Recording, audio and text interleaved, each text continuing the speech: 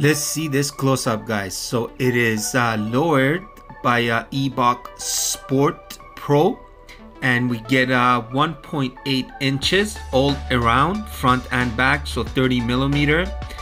Doesn't really tuck it in, but I have 22-inch wheels on my car. It does pretty good job. Before it looked like a 4x4.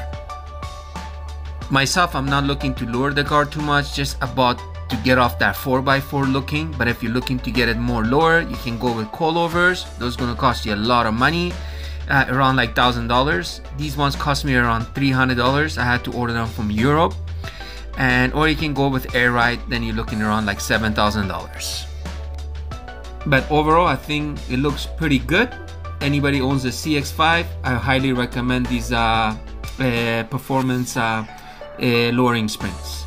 Let me know in the comment what you guys think.